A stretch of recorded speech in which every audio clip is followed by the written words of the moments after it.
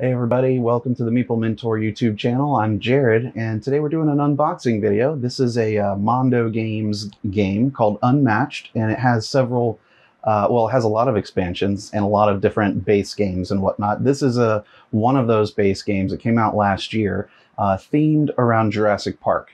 And I believe this is a two-player only type game. There are cards, there's miniatures. I haven't played any of the Unmatched series, so I'm very excited to kind of take a look at this one. If you stuck around the channel, you'd probably notice I also wear like a lot of Jurassic Park shirts on occasion. It's just one of my favorite movies, so I had to get this. So it says here it's a 20-minute game, ages 14 and up. On the back, it says, "In battle, there are no equals. Anyone, anywhere. Unmatched is a fast-paced game of tactical combat between unlikely opponents. Choose your hero and use their unique deck and abilities to win the day. Mix up heroes and maps from other Jurassic Park Unmatched sets and let chaos reign." So I think any expansion, like whether it's like Marvel or anything, can also be kind of combined. So hence the crazy matchings and pairings. So it's got, some really nice artwork out here.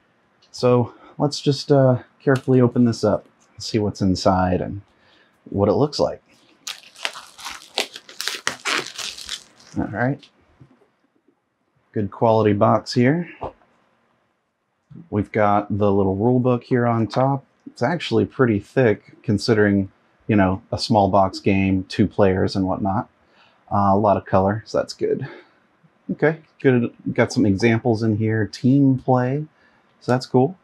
Then I'm seeing we've got this, punch out of cardboard tokens. Looks like we'll be building or assembling a health dial for Muldoon. So he gets, according to this, 8 traps, and very cool. Muldoon, of course, is the raptor expert in Jurassic Park, the original. And then we've got to assemble some raptor health dials. So that's pretty fun. Very cool. Right below that, I see a little game map board here. So let's see what it looks like. Well, all right. So the back of it, which is probably not used, is still really nice looking. It's got the raptor paddock indicated here, plus, just a little topographical map of the island. But this is the raptor paddock, apparently. So we've got different spaces here, varying connections. We've got arrows, maybe the one-way entry points here, and then like different colors indicating different types of terrain that you're in. So I'm sure all that really comes into play. So that's the map. So you can see it's not like too big, but it's good for 2 players. Here's all the little plastic bits that help you assemble those dials. So I'll get to doing that at a later time. Here we've got some discs, plastic discs, so you can see. These look like Jurassic Park workers. The guys that brought in the raptor in the beginning of the movie. Those type of workers, hard hat workers. I see some miniatures, so I do want to take a look at this. This is probably Muldoon. You can kind of see his miniature there. He's got a shotgun. It's got an orange base that does clip on. So if you wanted to paint this, you could, and then put the clip on it, the base rather. We've got some raptor miniatures, also removable bases. Okay.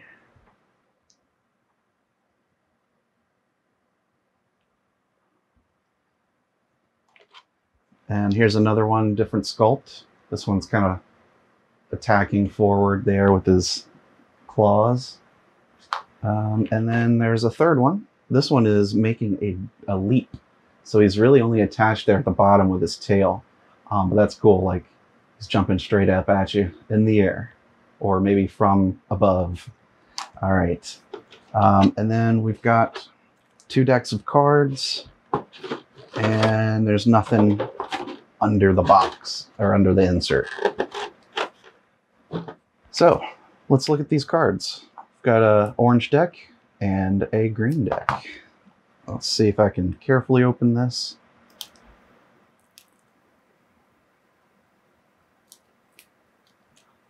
All right. Ta-da. All right, so we've got a little reference card for your turn and Robert Muldoon. We've got Muldoon's traps, a little reference card, and I'm guessing this is probably all of his traps.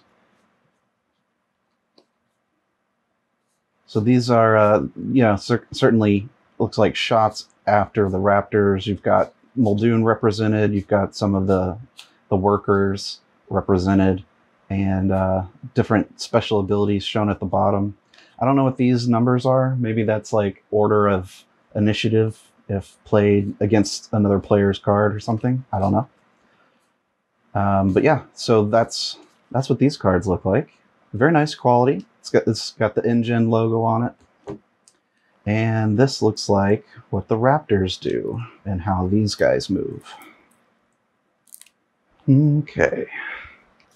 Let's take that. So, of course, on your turn and the Raptors stuff. So again, looks like one person's going to be Robert Muldoon and one person's the Raptors. So it certainly goes along with the theme here, InGen versus Raptors. Okay, so here's your Raptor deck. Different attacks. We've got the electricity. You've got the purple with the like a shield, a block type of thing. We've got any actions. Interesting.